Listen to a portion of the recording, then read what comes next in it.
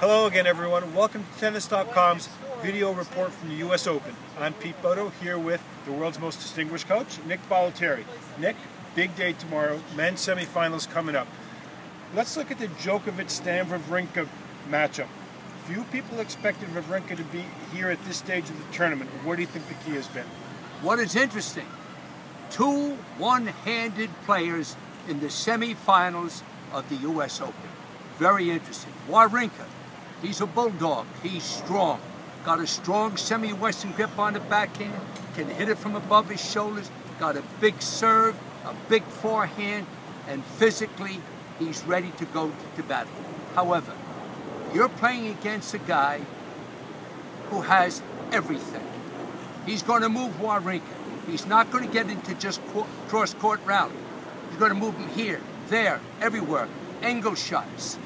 It'll be an interesting match, but as the match continues to go on, I give the edge to none other than Novak Djokovic. Nick, you know, Djokovic is such a good defender and has got such a good transition game. Now, of course, Murray's a great returner and defender too. Wawrinka really had his way with Murray, though, when it came to service games. He kept the points short. Do you think he can do that against Djokovic as well? No, I don't, because first of all, the feet of Murray, that's his asset. They were asleep, Peter. They were asleep. He didn't have any firepower. It was almost as if he wasn't on the tennis court. Djokovic, if the crowd gets a little bit against him, he's going to get angry. But he likes the crowd with him.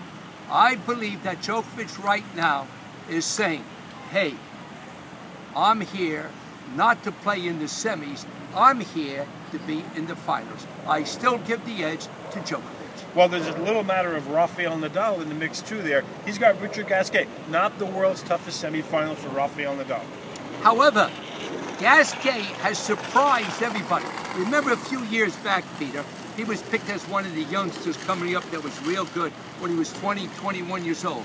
Never really lived up to the billing, but this year he's had a super year. And he's got a big forehand, again, a one-handed backhand. He moves well, he serves well, but when you play against Nadal, I don't think you have a chance. And Nadal is going to test that one-handed backhand. He's not going to move. He's not going to move who? He's not going to move Gasquet around the court too much. What he's going to do, ba-boom, cross-court, ba-boom, cross-court, and then one down the line. Richard Gasquet, you've done well to reach the semifinals of the U.S. Open, but tomorrow Nadal's saying bye-bye. That's today's video report from the U.S. Open. I'm Peter Bodo with Nick Bollettieri.